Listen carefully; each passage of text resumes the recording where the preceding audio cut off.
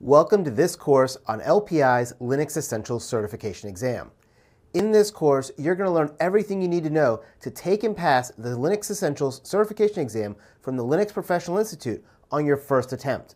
Now, in addition to that, you're going to be exposed to several Linux distributions and gain a working knowledge of Linux security and administration so that you can gain the technical proficiency needed to work in the Linux command line. Now, whether you're taking this course to learn the foundations of the Linux operating system, or you're taking this course to prepare for that certification exam so you can get a new job or advancing your current organization, this course is designed specifically for you. Now, this course is going to provide you with an exceptional overview of the Linux operating system.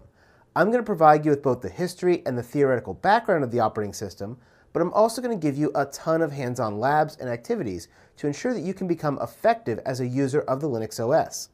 Now, before we dive into the course materials, let me provide you with a quick introduction to Linux. Whether you're an experienced Linux user or you've never heard of Linux before, I want to make sure that we're all on the same page. Now, Linux is an open source operating system based on an older operating system known as Unix. Now, unlike Windows or Mac, there's no single company behind the Linux operating system. Instead, it was started by one man named Linus Torvalds. Now, he believed that in real open source, you have the right to control your own destiny. With no corporate oversight and no profits that need to be made, Linus and the worldwide community of programmers built an entirely functional operating system that was platform and architecture independent. Now, we're going to talk a lot more about the specifics of Linux throughout this course, obviously, but what makes Linux so unique and so different is its open source nature. This means that anyone can access and read the entire source code for the entire Linux operating system, but it also means that they can change it however they like and make their own versions called distributions. Now, Linus once said, in open source, we feel strongly that to really do something well, you have to get a lot of people involved. And it's estimated that over 16,000 developers from more than 1,400 companies have contributed to the Linux kernel since 2005, and all of them did it as a labor of love, not for a paycheck. It is really an unusual and a beautiful thing that has come out of the creation of Linux. It's been widely adopted, and in fact, as you're accessing the web server right now to watch this video, you're most likely accessing a Linux system. According to Alexa's data, over 96% of the top 1 million web servers are running Linux as their operating system. But Linux isn't just for servers. It's also a fully functional desktop operating system too. And it's also gone mobile. If you use an Android phone, well, guess what? You're actually running Linux because Android is just a distribution based on Linux. Now, Linux is also the #1 operating system in use by the Internet of Things, or IoT devices. So if you have a smart thermostat, a network security camera, or a smart TV, the chances are you're actually using Linux already and you just didn't know it. So by now I hope I've gotten you excited about Linux and you're ready to jump into the course, and you're going to learn all about it in depth. But first, I want to take a small detour in the course to introduce myself and share 4 important tips to help you learn better during our time together. First, my name is Jason Dion, and I'm the lead instructor at Dion Training Solutions. I've been working in IT and the cybersecurity field for over 2 decades for organizations large and small. During that time, I've worked as a web developer, a programmer, a network engineer, and a cybersecurity practitioner. Throughout these past 20 years, I've been working with the Linux operating system in almost everything I've done. As I've already said, Linux really is everywhere. So my point in telling you all of this is that I'm not just an instructor, but I'm also a big fan of Linux and what it can do within our organizations. I have decades of experience with Linux, so rest assured you are in good hands.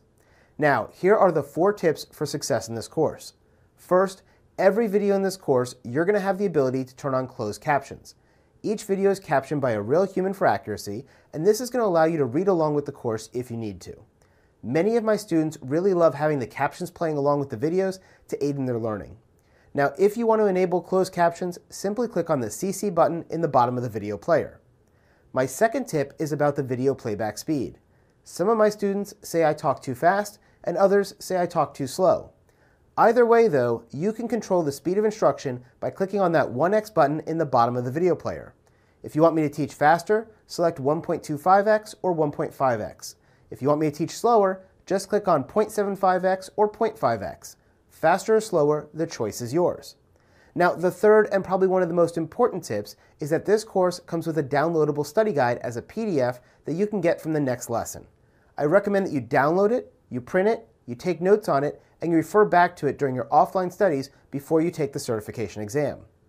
My fourth and final tip is our student support group. We have a student support group that we've set up with thousands of other students who are learning Linux, cybersecurity, project management, and other IT certifications through our courses. If you want to join the fun, you can find us at facebook.com/groups/DionTraining and request to join this private group. In this group, we're going to answer your questions, put out additional free content, and help support each other throughout our careers.